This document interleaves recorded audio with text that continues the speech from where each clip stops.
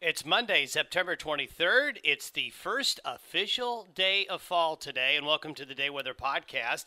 Well, hope everyone had a good weekend. We certainly did cool off, but had a pretty pleasant weekend, especially yesterday. Now, as we work our way into the beginnings of this week, there's really nothing bad coming. In fact, it looks like fall is going to come in very gently to start the week with mild temperatures and partly sunny skies. It'll be a little bit breezy at times, but temperatures here for the first half of the week will rebound as a generally westerly flow will keep our temperatures on the mild side, so fall off to a nice start. Now, as we get to the end of the week, there will be a push of some cooler air arriving later in the week. We're expecting temperatures to cool off a little bit, especially across northern Wyoming, western South Dakota, and Montana. As we get into late Wednesday and Thursday, some of that cool air will pour south down along the front range of Wyoming and into Colorado during the second half of the week. Mainly just a little bit of a cool down. Any showers with that front during the second half of the week shouldn't amount to too much.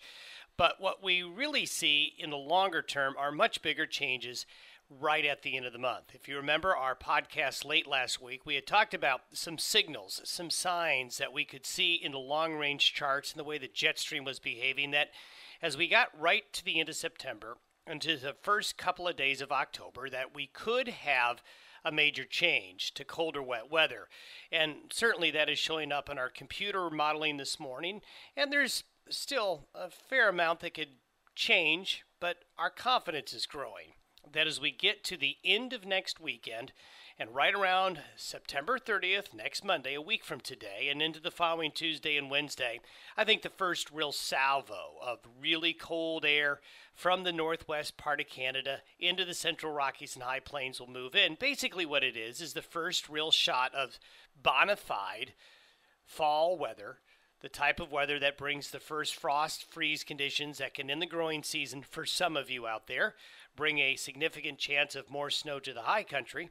And that's something that hunters are going to need to pay attention to. And we could even see some of the first flakes of snow across some of the lower elevations. Now, I'm talking about something that is about 7 to 9 days away. But that's why you listen to this podcast, to stay ahead of things. We'll keep you up to date.